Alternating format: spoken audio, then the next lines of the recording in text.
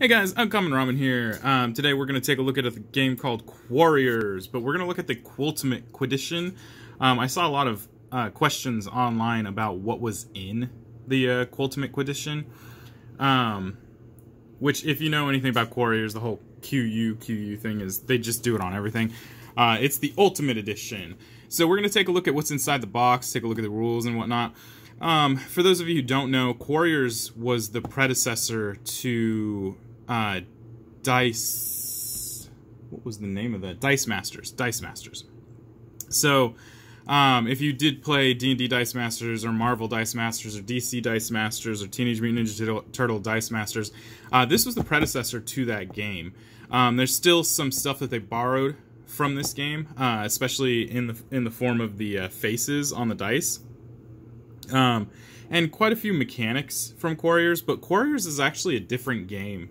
It's won differently, and the creatures in Dice Master, and actually for that matter the combat in Dice Masters, follows Magic the Gathering more closely, in the sense of what you're going to see, and or as far as blocking, attacking, and damage dealing, and so on and so forth. Even keyword effects are more closely akin to Magic the Gathering, whereas Quarriors is a little bit different. Quarriors, you want your monsters to last at least one turn, at least till the beginning of your next turn, so that you can score them. So there's quite a few differences in the game. So we're going to take a look at the inside of the box right now.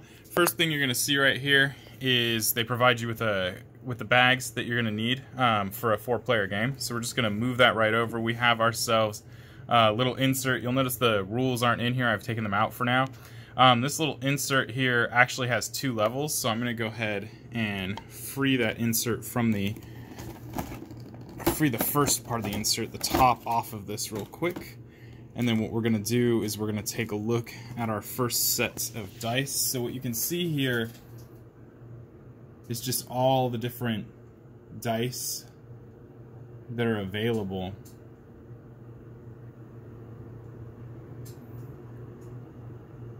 Okay. Very reminiscent of Dice Masters, despite the fact that this was obviously first. Okay, we're going to take this second level off here real quick so we can take a look at the next level down. So you'll see right here we got the card trays for Dice Masters. Underneath the card trays is actually space for more dice, so we're just going to quickly look at these different dice here. I'm not showing a lot of the faces. I'll show you more of the information on the faces via the cards, just so you can get an idea of how many dice we're looking at. All of the dice that you're seeing in here are from this edition. I did not add any other dice to this, so when you're looking at it, it's not just a big storage solution. It actually comes with all of these dice. Okay, so we're going to take a look at some of the cards, but before we do that, I'm going to go ahead and show you the inside right here. Right underneath the cards is another tray for some more dice and some cubes for keeping track of things. Okay, there is nothing under the insert. However, when you receive the game, none of the dice are organized like this. You will find them underneath the tray in plastic baggies, and you have to sort them and put them into the tray yourself. So when you first get it, make sure to look under your tray for all your dice.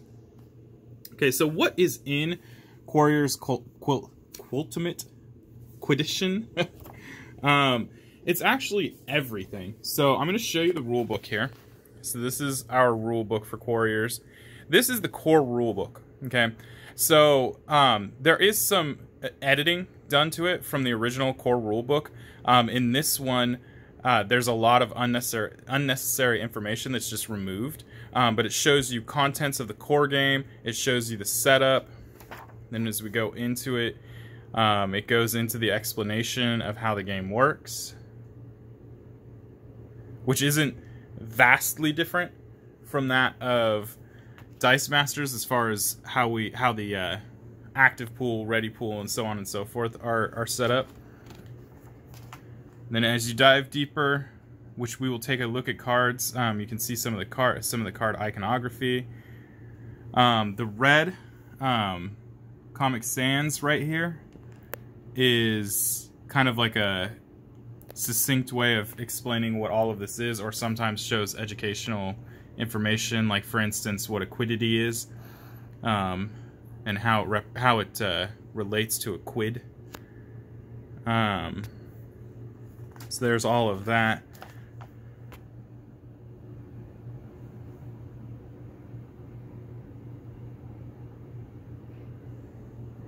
Yeah, we don't want to go into huge detail here because it's going to take up some time, but just know that it's supposed to be more succinct in what is going on here.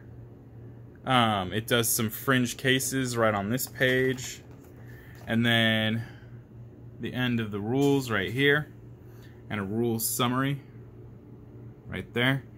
So what else is in this? Actually, everything. The Quarriors Qultimate Quedition comes with the core set and every expansion, including a standalone expansion that you could play by itself. So we got Quarriors, Rise of the Demons, and then we'll show that it has its rules really quickly explained here. And then we have Quarriors Quarmageddon. As you can see, we got the rules going here. Quarriors Quest of the Gladiator, and the rules here.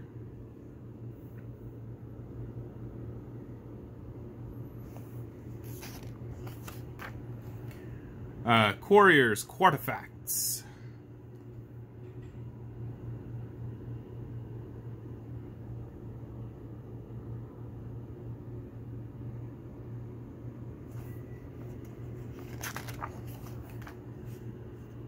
Got some extra text here for Quarriors Quartifacts. Quarriors Light versus Dark.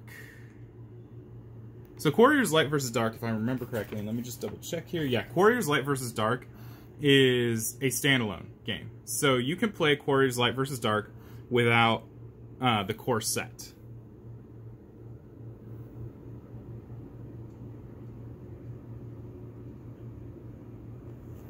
And this is where the large quiddity dice come in, which is underneath the card tray.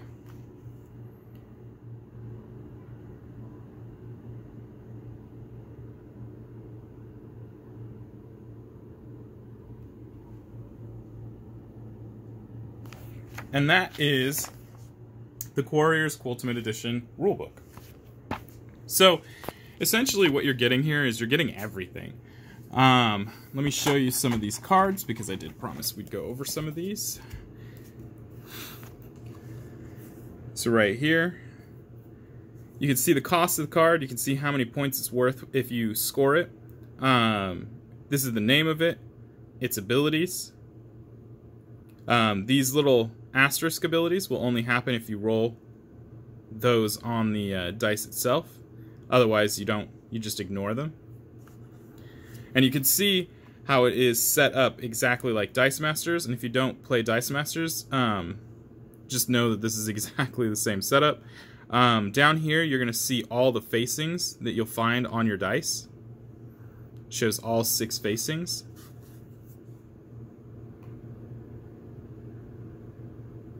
So that you know what your potential is when you roll. And as you can see here, the cards that you're looking at are all promo cards. So this didn't just come with all of the expansions, it also came with all of the promos. So if you are a hardcore Quarriors fan, and you already have all kinds of expansions, or all of the expansions, and you've picked up all the promos, you probably don't want to pick this up, because this is nothing new. Everything in here is just a one-box solution for the entirety of what Quarriors is. Now, if you're like me and you are very curious as to what Quarriors was or how it differs from Dice Masters, then, and more importantly, you wanted to play this game anyway, this is actually the perfect way to pick it up, because you get everything you need here, so you can kind of just have as much flavor as you want to have.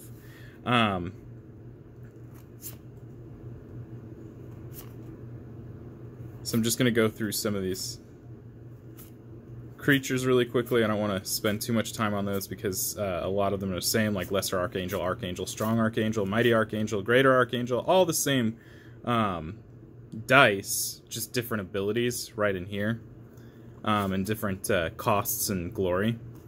So this is one thing that differs a little bit from Dice Masters, and Dice Masters is about 3 iterations of each hero. Here it can get up to 6, not including promos. And you can see here, like, another set of Quilzabubs. There's going to be a lot of play on the QU, Quartz Golem, Quilzabub, Devotee of the Quarry. Sorry, I'm trying to get that on the camera.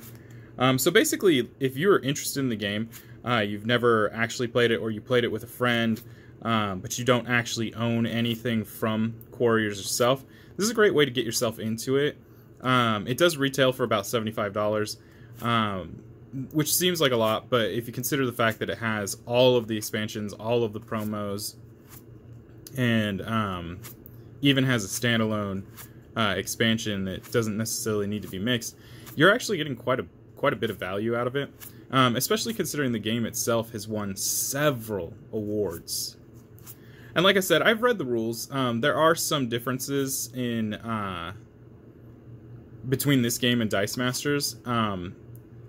In Dice Masters, once you put them in your ready area, they stay there until they are knocked out by opponents' attacks. And then they'll just simply go to, I believe, the used area until you eventually put them back in your bag and try and draw them again. In this game, there's some similarities in that your creatures, when they get knocked out of the ready area, will go into, I believe, the used area as well. But the major difference here is that anything that is still in your ready area by the beginning of your next turn is scored for its glory. And I believe we just put the dice back on the card, because I remember that one of the ways to lose this game is to have multiple cards with no dice left on them.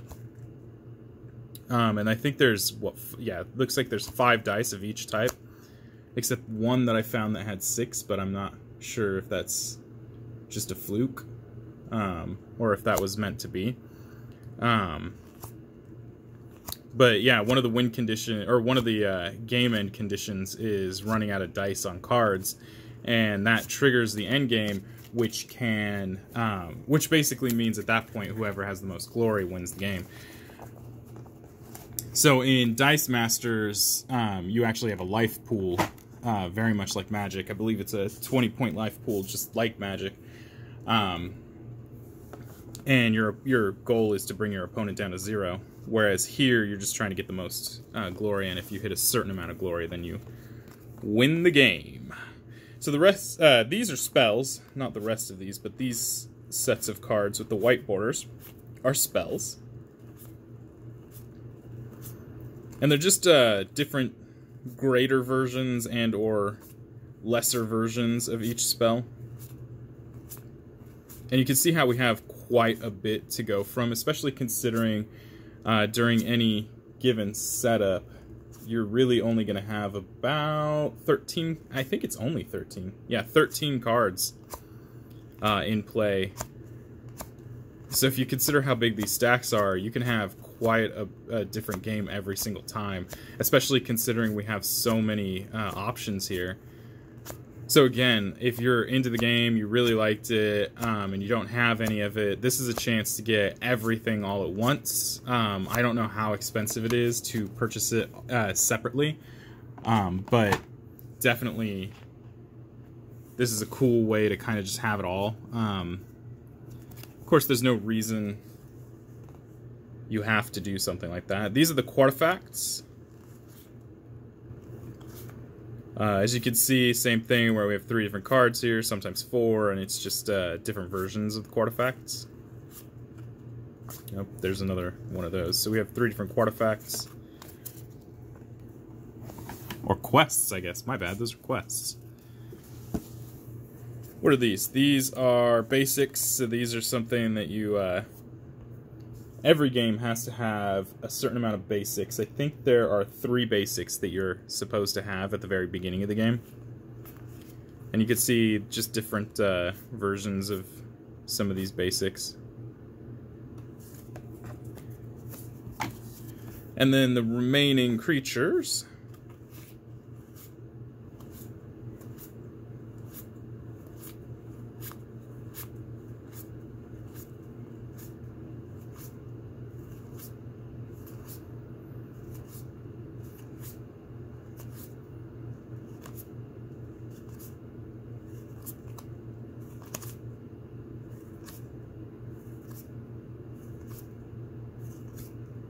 Now, the questions that I saw online were basically along the lines of, what do you get when you get Qultimate Quedition? So to just put it to rest, you get everything. Everything that was ever Quarriors is in Qultimate Quedition. So that is Quarriors Qultimate Quedition. Basically, like I said, it's an everything box, has all the dice for you, all the cards, all the creatures, all the promos, and a much more succinct rulebook. Sorry about the fingers there. So you can play that with as much variety as the game has to offer. If you like the video, please like and subscribe. And always looking forward to your comments. Unfortunately, like I've said before, any negative comments I will simply just be removing. So if you have anything negative to say, just keep it to yourself. We're all trying to work hard out here. My Patreon. I am working on a Patreon. So if you feel, I don't know, inclined to support me so that I can bring more of this content more regularly to you, please consider backing me on Patreon. I will get the link up as soon as I finish up the page. There's still some sprucing up I'd like to do. And until next time, guys, peace.